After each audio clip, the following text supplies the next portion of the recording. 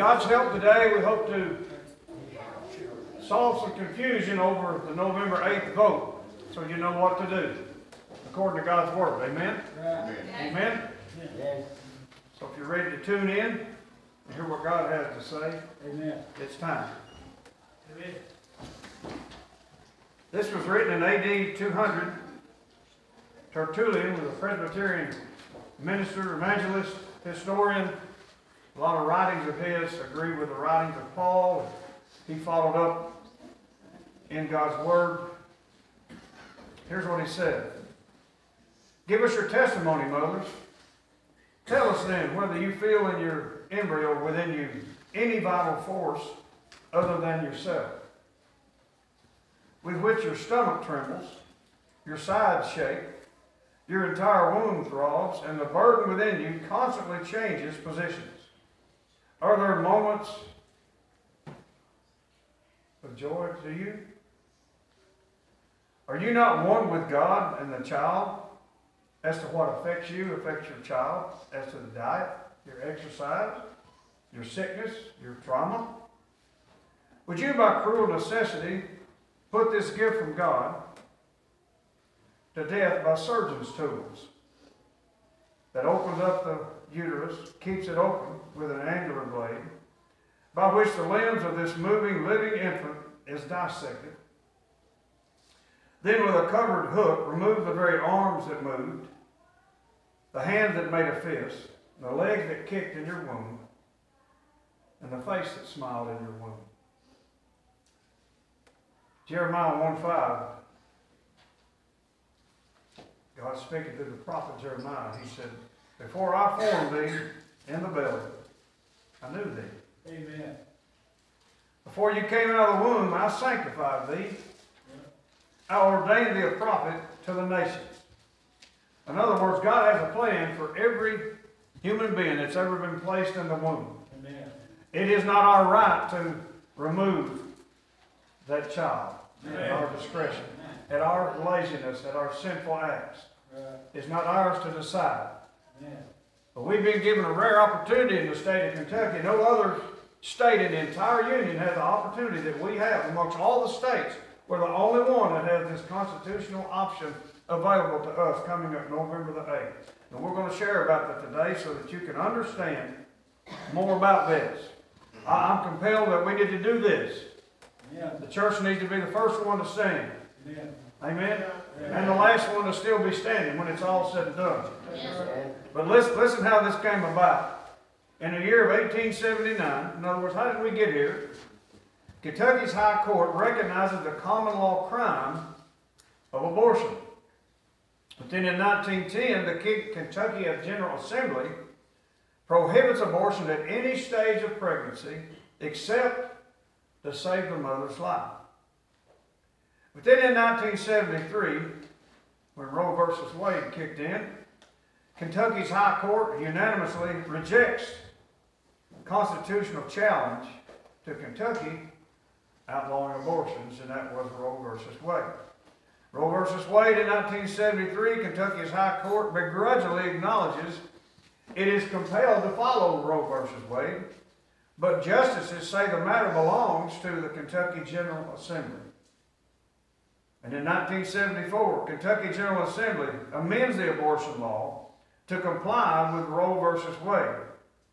But these next words are very important. But declares the intent to fully restore the policy to the Commonwealth. And that leads to where that we are at today. At least 296,035 unborn children have been killed since 1973. The U.S. Supreme Court declares it is time to heed the Constitution and return the issue of abortion to the people's elected representatives. Thank God for the overturning of Roe versus Wade today. Amen. There is an activist Louisville judge that's battling all these things that is against Christianity. So yes, keep this in mind. Vote yes for life, the constitutional amendment that's on the ballot. And let's look at some things that we need to see today. Again, Kentucky is the only state with a pro-life constitutional amendment on the November 8th ballot. There's no other state in the Union but ours. On Election Day, I'm just going to read some of this. On Election Day, November 8th, Kentuckians for the first time ever will have the opportunity to directly vote to protect the sanctity of vulnerable human life. Safeguard our tax dollars from paying for the horrors of abortion. The Yes for Life Constitutional Amendment, Amendment 2, will appear at the very end of every Kentucky ballot. Planned Parenthood and its radical pro-abortion allies outside Kentucky have dumped more than $3 million into Kentucky to defeat Amendment 2. This billion-dollar abortion industry wants to defeat our pro-life amendment using highly deceptive ads containing outright lies, so they can empower activist judges to strike down our pro-life laws and resume killing Kentucky's unborn children for profit. In other words, they want taxpayers to pay for it. Deuteronomy 27:25 says this, "Cursed be he that takes a reward," or in other words, that word reward means a donation. "Cursed is he that takes a donation to slay an innocent person." And all the people shall say, Amen. Amen. Is there any, listen to me, is there any more innocent? I weep for our children. Is there any more innocent than the child in the womb? No. Is there? No.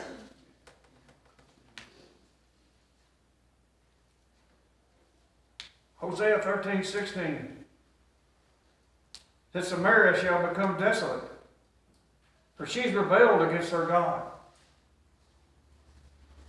They'll fall by the sword.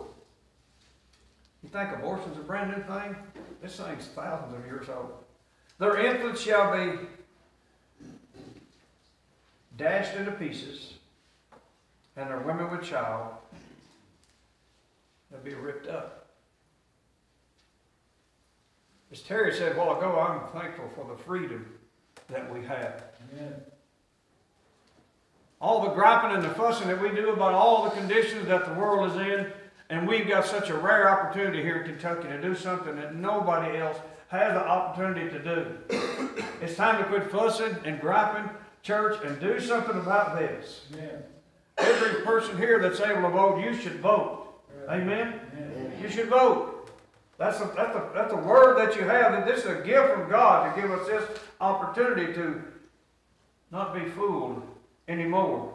Now, an explanation a little bit about this amendment in case you have questions. So, this amendment, in other words, what is the Yes for Life Constitutional Amendment? The amendment will affirm that there is no right to abortion or the funding of abortion in Kentucky's Constitution. This will prevent state judges from asserting their own preferences over the will of legislators and us, the voters. Why is the Life Constitutional Amendment needed? Kentucky's pro-life laws are under attack by the pro-abortion industry and an activist state judge from Louisville. He is asserting his own abortion-on-demand extremism over the will of the people. The Yes for Life Amendment protects our pro-life laws from activist state judges. Did you know we need to even be careful about who we elect locally? Amen. Does everybody understand that? Yeah. Because they may end up in a position to be a state judge someday, not just a county judge. Does the Yes for Life Amendment threaten women's access to health care, contraception, or fertility treatment? No. This is fear-mongering by the pro-abortion activists. Kentucky's pro-life law explicitly allows procedures medically necessary to protect the mother's life and life-sustaining organs. Here's who's listed heavily in this fight. The Yes for Life Alliance, the Sisters for Life, the Family Foundation, the Catholic Conference of Kentucky, and I'm very proud to say the Kentucky Baptist Convention, Amen. and the Commonwealth Policy Center. Exodus 20:13 said, "Thou shalt not kill. Exodus 23:7 says, keep thee far from a false matter. In other words, Satan will lie to you about this. And the innocent and righteous slay not, for I will not justify the wicked. Now, is it not true that the child that's inside the womb, they cannot speak for themselves? Am I right? Amen. They can't talk. They can't speak for themselves. They're not out of the womb yet. Proverbs 31:8 says, open thy mouth for the silent. They use the word dumb. When you look it up, it means silent. It means speechless. Open thy mouth for them. For in the cause of all they are appointed unto destruction. In other words, there's already a plan to see them destroyed. He's saying we have to open our mouth about these things. We're not supposed to be silent, no matter what crowd we're in.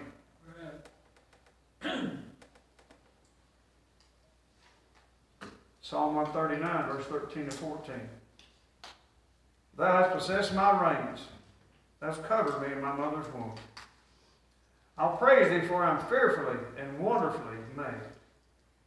Marvelous are thy works, that my soul knows right well. You may not like who you are and the way you look, but you're made after the image of God. Amen.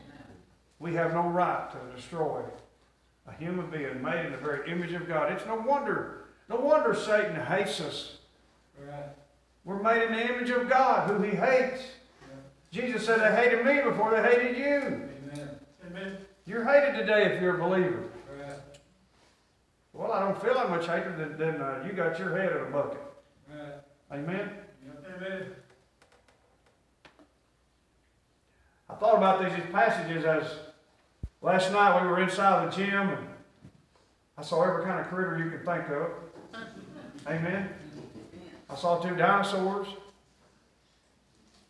having fun. I saw some dressed up. I don't know what some of them were. Amen? I saw some princesses, little girls dressed up like a princess. Absolutely just captured my heart.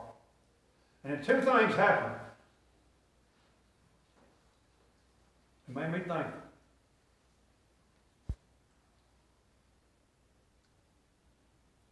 I don't know how much Leland likes cookies.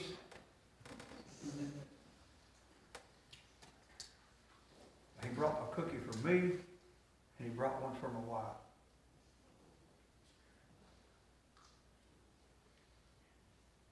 I'm thankful he didn't choose a portion, and that little boy's here to bless us.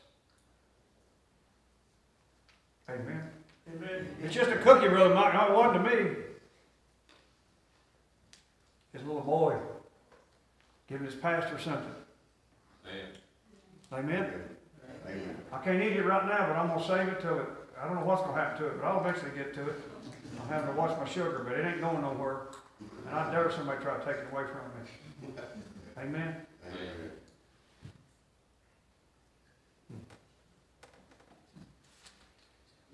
And then Nora grabbed my heart last night. She comes and gives me a hug. Thank God the decision to have her still be born. Amen. And all the other kids that are so special to us here. God said children are a heritage of the Lord, and the fruit of the womb is his reward, not punishment. You're rewarded with a child. Treat them that way. But please,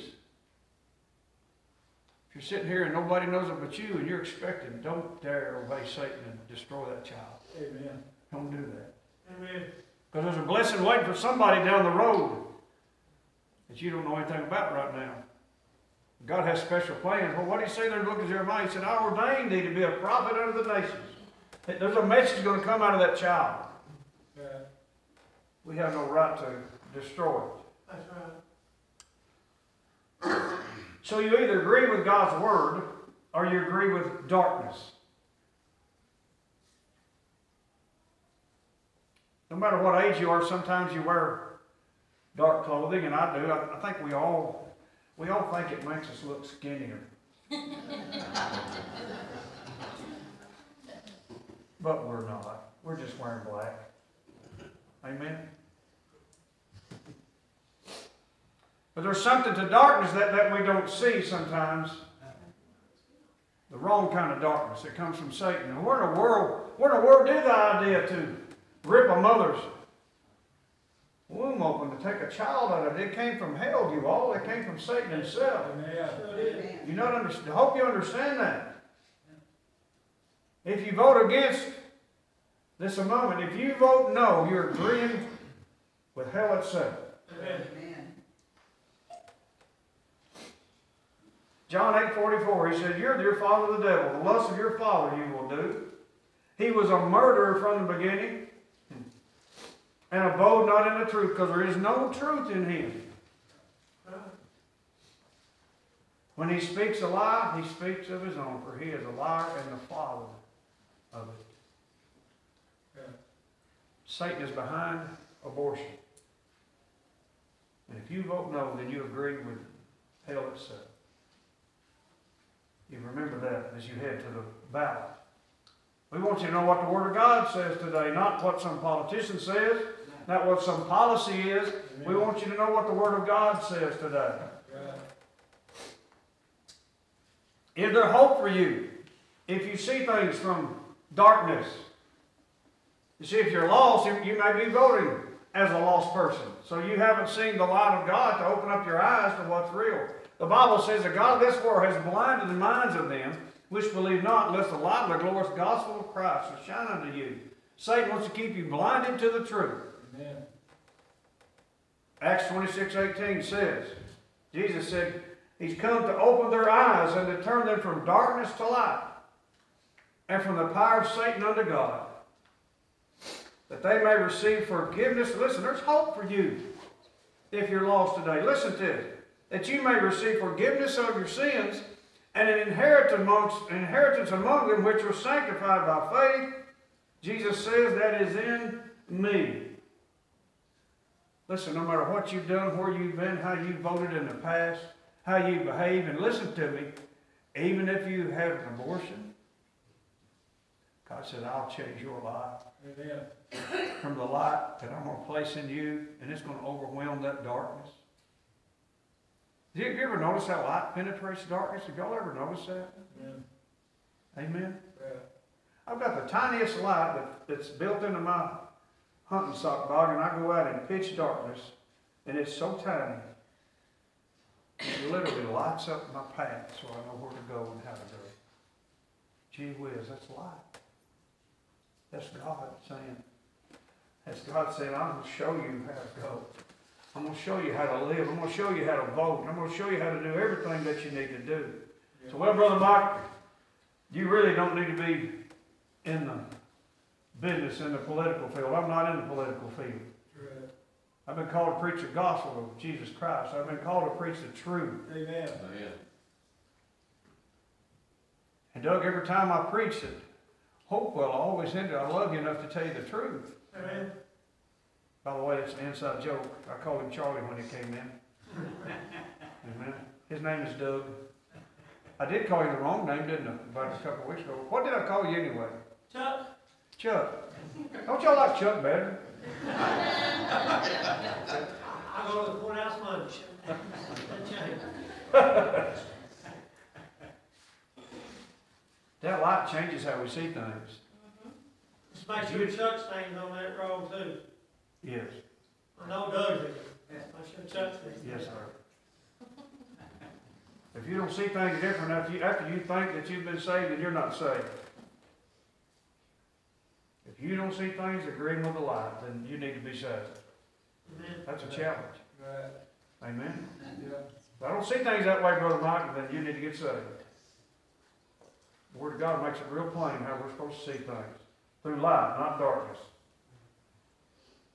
So why can't I just stay neutral about this? Why can't I just, as my dad said one time, it's none of your business how I vote. That's why they pull that curtain up. Well, it's God's business. Right. It's God's business. Amen. 2 Corinthians 5:10. This is talking about the judgment seat of Christ. We must all appear before the judgment seat of Christ, that everyone may receive the things done in his body according that he's done, whether it's good or it's bad. This is my private decision. Wrong. What I do doesn't affect anyone else. Wrong. Amen? Amen. God proves it. Turn to Romans 14.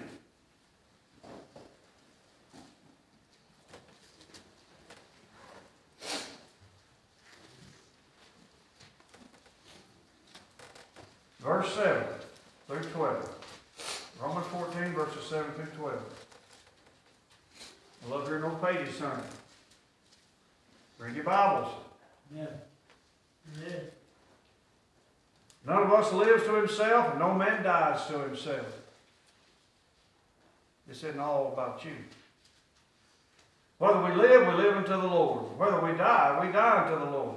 Whether we live or die, we are the Lord's. He's talking about the judgment that's coming.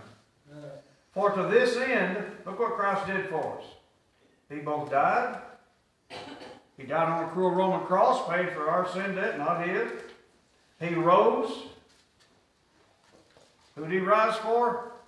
Ourselves. Yeah. And revived that he might be Lord of both the dead and the living.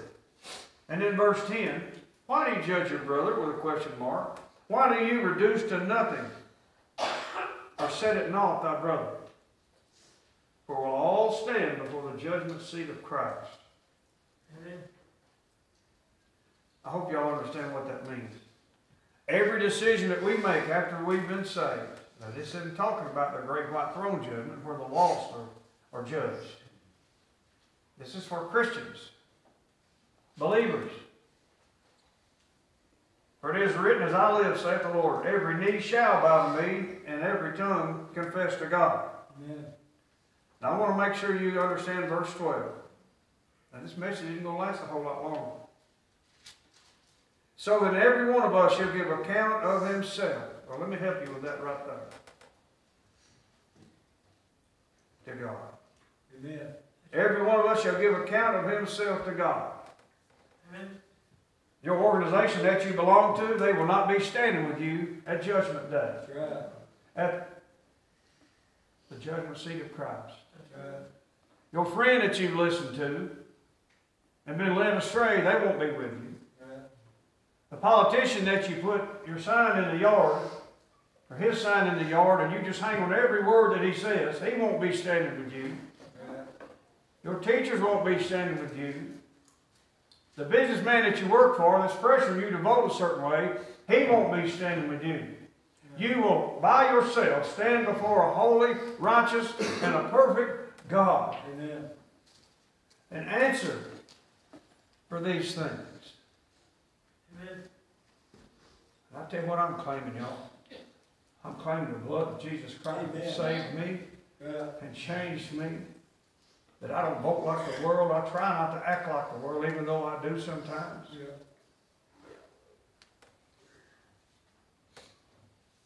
So your decision does affect others.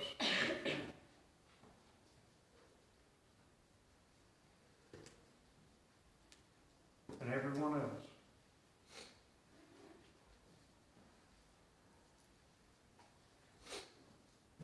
And every unborn child.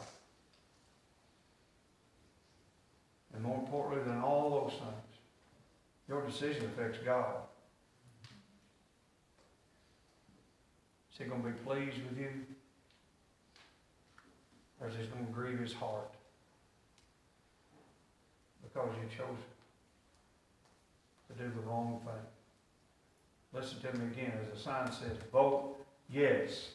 Amen. Anybody get that? Amen. Vote yes. Vote yes. By providence of God, we, the citizens of the United States of America, but even more important and very, very personal to us, the citizens of the state of Kentucky, again, we are the only ones of all the states of the Union that have this opportunity. Nobody else has this opportunity but us today. Vote on November the 8th. Nobody. I think I'll tell you what, it's a lot more special now for me to live in Kentucky than I've ever felt special. To be able to do something about what's wrong. James 2:17 in closing. Here's what he said. Even so, faith, if it has not worked, it's dead. Being alone. But yea. Verse 18. A man may say thou hast faith, but I have works. You show me thy faith without thy works, and here it is, y'all. Yeah. Maybe I could have just read this right here, and you guys can leave early. I'll show thee my faith by my works. Yeah. Do something about it. The Bible says, don't be just hearers of the word, but doers of the word. Amen. You've heard what the Word of God says about these things. It's time to do something about these things. Amen. Amen? Right. Yes, amen. If you're neutral about this, you need to search your heart today. But it's the only message I'll bring about this is today. And God forbid that you sit here lost today, that you don't know Christ as your Lord and Savior. This darkness that you embrace, that's where you'll spend eternity. You spend it in hell itself if you don't ask Christ into your heart. The Bible says that the darkness in hell itself is just like a wet fog. You can't see through it. You won't be having communion with those others of you that are lost in this place called hell. You'll be more alone than you've ever been in your life. The Bible calls it the mists of darkness. If you don't know Christ, you need to come on the first stanza when they have an invitation. Amen. And if you need to make a commitment before God and before this congregation to lay your boat down the way that God's instructed you to, this altar is welcome for you. If you've had an abortion or if you've helped somebody else go get one, by the way, that's happened a lot. I've dealt with that in my own community where other folks have taken other folks to get an abortion right in downtown Simpsonia, Kentucky. It happens here too, you all. Amen? Amen. Surely you're not so naive that you would think that it doesn't happen here. It does. Amen? If the Holy Spirit's moving on you today to pray about these things, I believe prayer works. Prayer changes things.